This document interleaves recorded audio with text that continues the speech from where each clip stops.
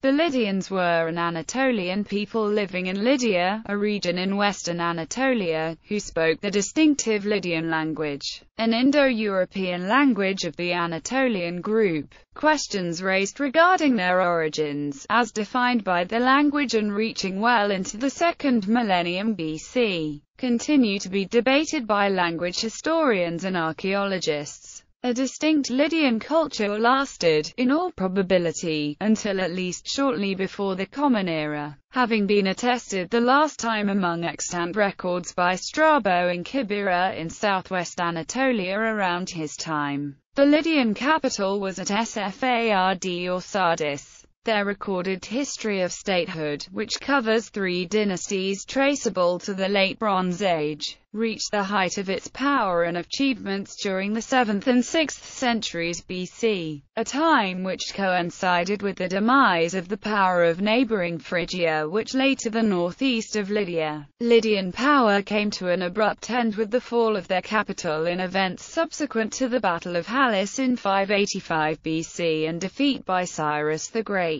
in 546 BC. Language and script. Lydian texts discovered to date are not numerous and usually short, but close liaisons maintained between leading scholars of Anatolian linguistics enables constant impetus and progress in the field. New epigraphical findings, evidence being added and new words being recorded continuously. Nevertheless, a real breakthrough for the understanding of the Lydian language has not occurred yet. Presently available texts begin around the mid-7th century and extend until the 2nd century BC, which leads one scholar to conclude Lydians wrote early, but, in the light of the available sources, it seems they did not write much. Religion. A number of Lydian religious concepts may well go back to the early Bronze Age and even late Stone Age, such as the vegetation goddess Kor, the snake and bull cult, the thunder and rain god and the double axe as a sign of thunder, the mountain mother goddess assisted by lions, associable or not to the more debated Kuvava. A difficulty in compounding Lydian religion and mythology remains, as reciprocal contacts and transfer with ancient Greek concepts occurred for over a millennium from the Bronze Age to classical times. As pointed out by archaeological explorers of Lydia, Artamu and Erdance have strong Anatolian components in Cybele Rhea, the mother of gods, and Bacche went from Anatolia to Greece, while both in Lydia and Caria, Lefs preserved strong local characteristics, all at the same sharing the name of its Greek equivalent. Among other divine figures of the Lydian pantheon which still remain relatively obscure, Sante,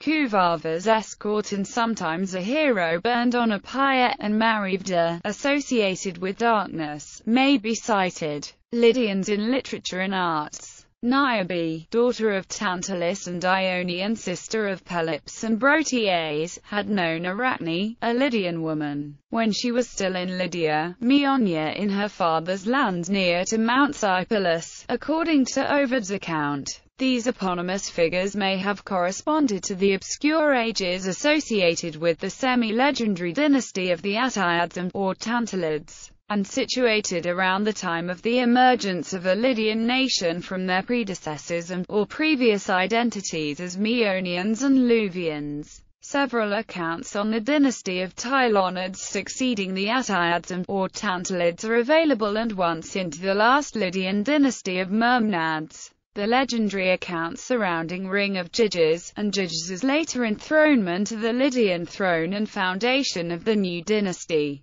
by replacing the king Candaules, the last of the Tailanids, this in alliance with Candaules' wife, who then became his queen. Lydian stories in the full sense of the term, as recounted by Herodotus, who himself may have borrowed his passages from Xanthus of Lydia, a Lydian who had reportedly written the history of his country slightly earlier in the same century. Several expressions on Lydians were in common use in ancient Greek and in Latin languages, and a collection and detailed treatment of these were done by Erasmus in his Adagia. There are also several works of visual arts depicting Lydians and/or using as theme subject matters of Lydian history.